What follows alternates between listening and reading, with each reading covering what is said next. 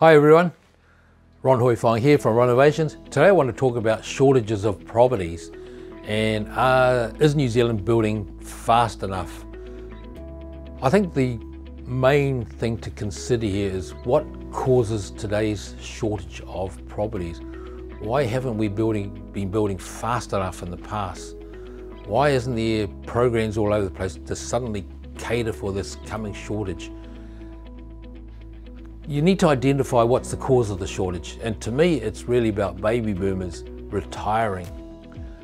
Baby boomers are going to live until our 90s, I might have mentioned in earlier videos, but the point is it's not how long they're going to live for when they retire, it's when they retire. And of course we've got 1,040,000 baby boomers in New Zealand, born between 1946 to 1964.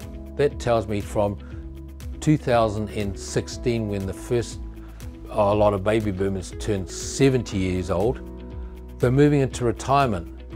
Now, when a baby moves into retirement, you need another worker to replace him. Problem here is, where the heck is that replacement worker going to live? Because after all, the baby boomer is going to live much longer and they're not going to shift from their accommodation. Sure, you might get a few thousand will go to Hamilton, a few more thousand will go to maybe Rotorua, 4,000 or 5,000 will probably go to Papamoa, and maybe 4,000 or 5,000 go to Whangarei. But out of 1,040,000 baby boomers, that still leaves 1 million baby boomers who are probably going to think about retiring very soon, and we need another 1 million people to replace them. Where are these people, as I said, going to live? There just isn't enough houses. We need to build enough accommodation in the next 16 years to 17 years for 1 million new migrants that are going to come in, whether from internally from around the country or from overseas. We have a huge housing shortage, and this is what's causing it. Not by lack of building or anything, but simply by the rush of the increase in population. Replacing 1/3 of workers in New Zealand who are baby boomers is a must, and that means you've got to cater. New Zealand has to cater for another 1 million people living in New Zealand. Sure, give or take 100,000, some of them may have popped off earlier, but then again some may live longer. It's all stats. How do we solve this problem? New Zealand needs to not just build 15,000 it has in the past, it needs to build something like about 34,000 properties per year to reduce the existing shortage in Auckland of 70,000 as well.